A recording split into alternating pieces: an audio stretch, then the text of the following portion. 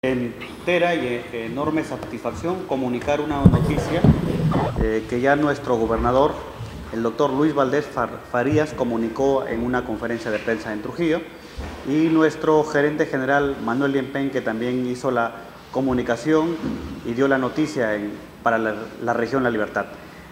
Me toca darle la noticia a Ascope de que en Ascope ya iniciaron las obras para la construcción del nodo de red dorsal de banda ancha para la provincia de Ascope. La construcción del nodo, quiero que entiendan y que la población sepa que no es la construcción de ninguna antena de comunicación, no. Ahora la comunicación va a venir a través de un cable hacia la provincia de Ascope, y lo que nosotros estamos haciendo es en Ascope es construyendo una red de información a través de lo que nosotros podríamos llamar un CPU gigante. Lo que se va a construir aquí es un CPU gigante donde la información a nivel nacional y del mundo va a llegar a ese nodo y a esa central de información, y la información que salga de la provincia de Ascope va a salir también por esa central de información. Lo que nosotros queremos decirles es que, ¿saben qué? Es que el Internet en la provincia de Ascope a marzo del año 2016, fecha en que van a ser inaugurados ya estos nodos en todas las 12 provincias, las capitales de provincias de la región de la Libertad, va a ser mucho más rápido, de alta velocidad, no vamos a tener problemas, no vamos a va a ser mucho más barato, más o menos en un 30% el costo de los servicios de telefonía, de internet y telefonía celular, pero adicionalmente hay otros beneficios que nosotros vamos a tener, que es la televisión por cable también va a poder verse mucho más claro, se va a tener muchos accesos a más canales, y también por supuesto va a tener un menor costo. La red dorsal nacional es propiedad del Estado, y la empresa que lo está ejecutando en toda la región es el Consorcio Azteca. El Consorcio Azteca es una empresa mexicana que está ejecutando la obra en las 12 provincias de la Libertad. ¿Qué vamos a poder? Vamos a poder tener acceso a telesalud, vamos a poder tener acceso a telemedicina. La llegada de la red dorsal a las provincias de la región La Libertad es un punto muy importante en aspectos de modernidad. Es tan comparable con la llegada de la luz a los pueblos. De esa forma debe verse. Quizás nosotros en este momento no veamos el impacto de lo que se ha gestionado, pero en marzo la población que tenga acceso a estas redes de comunicación van a darse cuenta que estamos dando 10 pasos a nivel de lo que es modernidad. 10 pasos, porque la red dorsal de banda ancha de fibra óptica, lo que se está logrando es tener la misma tecnología que se tiene en países como Estados Unidos, países como Europa, y que en Latinoamérica lo tiene Brasil, Colombia y Chile. Entonces, en base a eso, yo quisiera responderle y contestarle las preguntas que ustedes me puedan hacer hoy día. Y me gustaría saber si este beneficio va a ser para Ascope o todos los distritos, y qué capacidad, porque tenemos a veces de 8 megas, pero acá solamente tenemos acceso para que entre de 4 bandas. Sí, nosotros tengamos de 8, 12, pero no tenemos esa velocidad. ¿Qué tanto nos va a beneficiar? Nosotros ya no vamos a utilizar el cable de cobre, que comúnmente aún lo mantenemos hoy en día. El cable, la fibra óptica, es una fibra de vidrio a través de cual la información va a viajar va a viajar de manera tan rápida que ya no es posible medirlo por los famosos megas que tenemos hoy en día. Va a ser altamente veloz. Lo que les quiero decir es que al 12, a marzo, en marzo se van a entregar las obras en las 12 capitales de provincia, y en diciembre del año 2016 en los 83 distritos de la región La Libertad. Es decir, a diciembre del año 2016 todos los pueblos de La Libertad deben estar beneficiados con esta obra, que tiene un costo de $65 millones en toda la región La Libertad, y que por provincia más o menos tenemos un presupuesto de entre 6 a 10 millones dependiendo de la dificultad geográfica de cada provincia. Bien se decía, señora alcalde, se decía el tema de que se va a llegar a la mayor población, va a ser los costos menos, pero para llegar a la población, así como usted dice, la luz, se llega, se necesita un medidor. ¿Qué se necesita acá para llegar a las casas? A ver, les comento. De una estación de redes, ¿ya? De estaciones, donde el Estado va a llegar a través de nodos. Los nodos son, para que la gente lo entienda, son una especie de CPUs gigantes, centros de información, a donde llega el cableado de la red dorsal.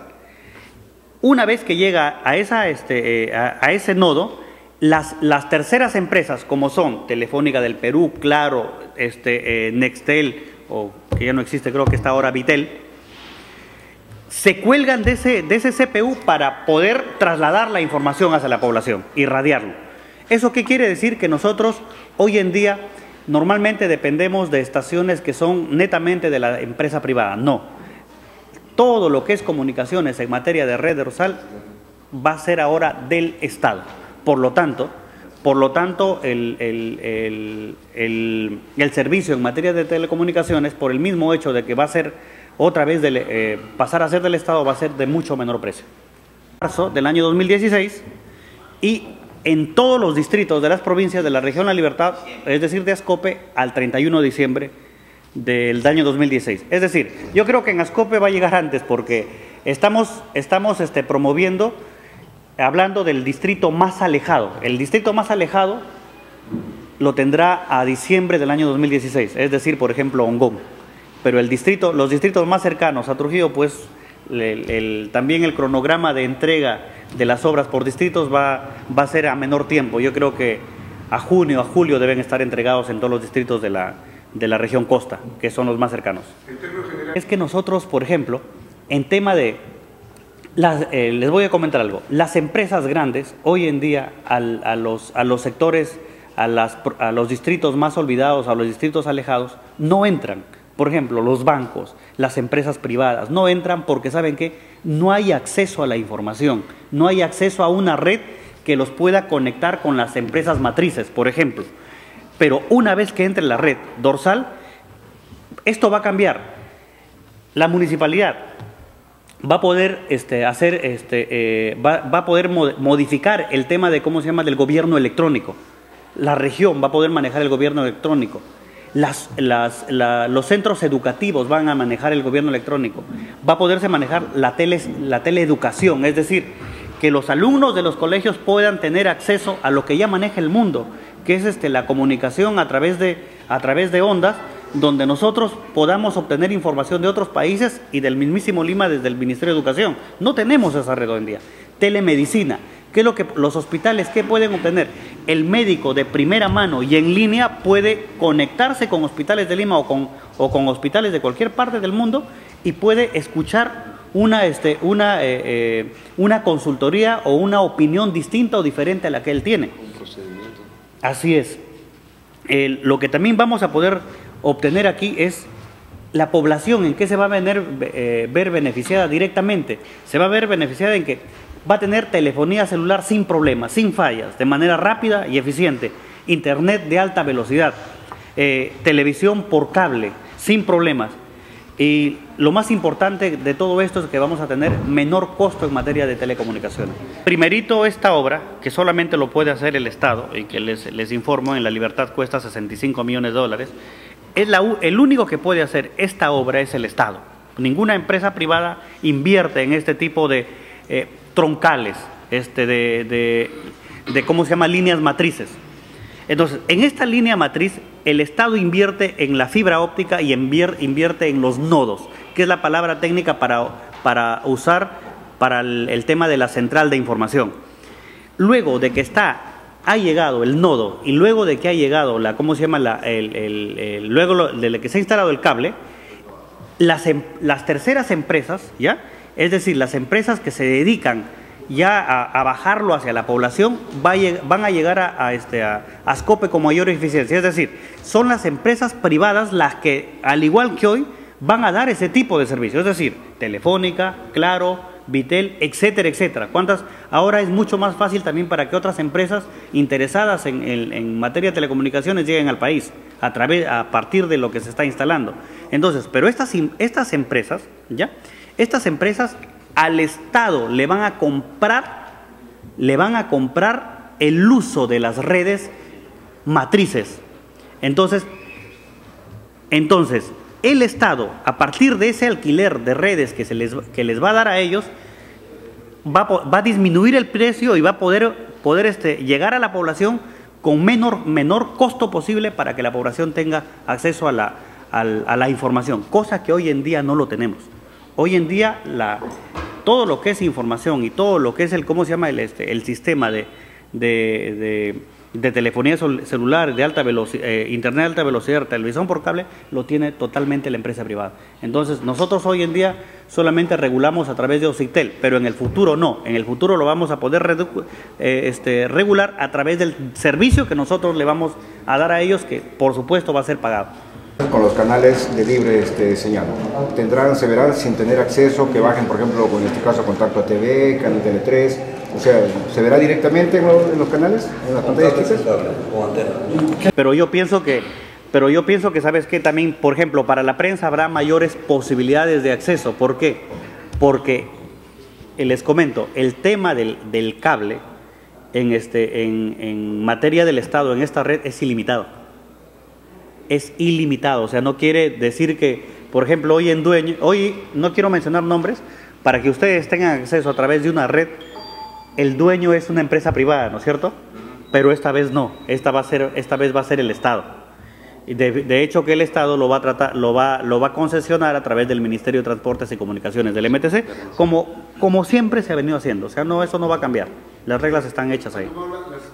La intención de traer esta tecnología al país es para que se mejoren los servicios y que la calidad y la población tenga una idea de que la calidad en materia de telecomunicaciones existe y que está solamente para ponerla a su servicio. Es lo que quiere lograr el Estado. El Estado, a través de las telecomunicaciones, lo que quiere lograr es desarrollo. Nada que decir. Las telecomunicaciones siempre han traído desarrollo para los pueblos, porque los pueblos se pueden entrelazar con otras ciudades o con pueblos más avanzados. ¿Eso qué trae? Trae posibilidades de negocio, trae posibilidades de desarrollo, trae posibilidades de proyectos, trae posibilidades de intercambiar ideas con otras poblaciones, trae ideas de generar proyectos. Entonces el Estado quiere eso para los pueblos. Por eso es que este proyecto no solamente es de cobertura regional, es un proyecto que viene desarrollándose y el Estado lo ha puesto como prioridad para que desarrolle a nivel nacional. Algunas regiones ya lo tienen, por ejemplo Huancayo ya lo tiene instalado a nivel de red dorsal y ellos lo tienen a un nivel de avance de telesalud y telemedicina ya. Entonces nosotros lo que queremos lograr a partir de este proyecto es lograr eficiencia al tratar de comunicarnos con la población y que la población también tenga claro el mensaje de sus autoridades para que no hayan otro tipo de situaciones donde a las finales ni la autoridad ni la población se entiendan, ¿no? ¿Podría dar usted acerca de estas empresas que tienen su cable? ¿Tendrían a cerrar o qué pasaría?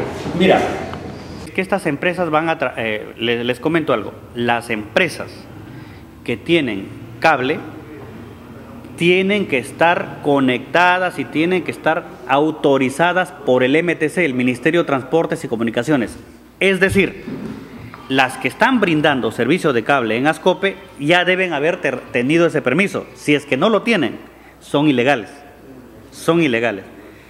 Hay empresas de televisión por cable que sí son legales y que hay en toda la provincia de La Libertad.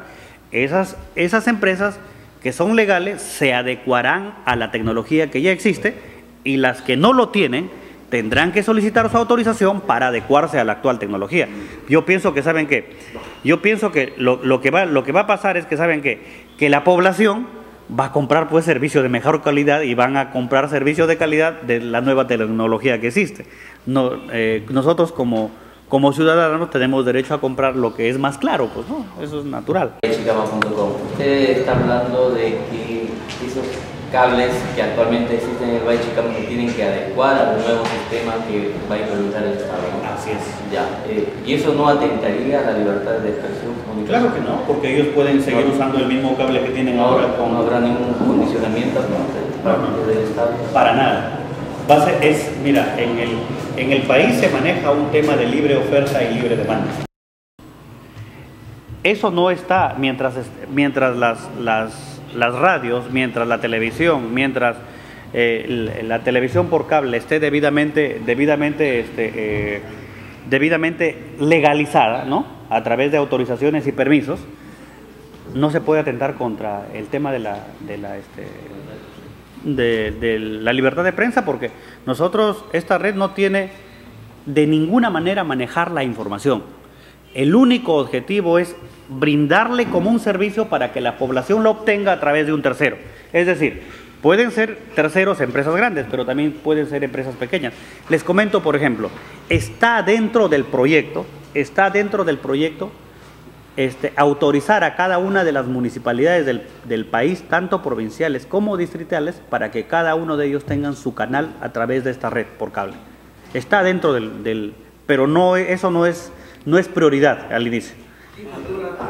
De internet de 100 soles, ¿no es cierto? Ese servicio va a ser de 70, pues, ¿no? Más o menos, en ese promedio baja. Ahora, lo que sí sabes que es, con la red dorsal van a dejar de haber internet ¿cómo se llama? De 2 megas, 3 megas, 4 megas, 5 megas, no. Ahora la velocidad va a ser una sola. Así es, un solo servicio.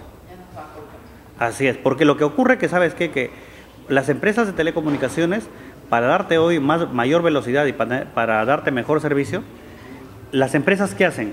Te mejoran la calidad del cable y de los servidores. Pero hoy en día el servidor ya no va a ser de la empresa privada, el servidor es del Estado, que es el nodo que se va a construir aquí en Ascope.